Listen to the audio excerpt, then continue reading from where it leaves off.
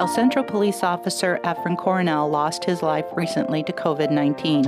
Officer Coronel, unlike most others that have died from the COVID-19 virus, contracted the virus while on duty dealing with a suspect that was positive for the virus. He was treated in San Diego Hospital where he had died.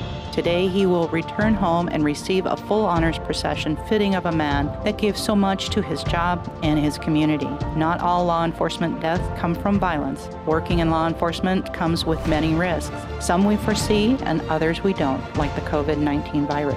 Officer Coronel has been a member of the El Centro Police Department for nearly 24 years and was deeply involved in his community.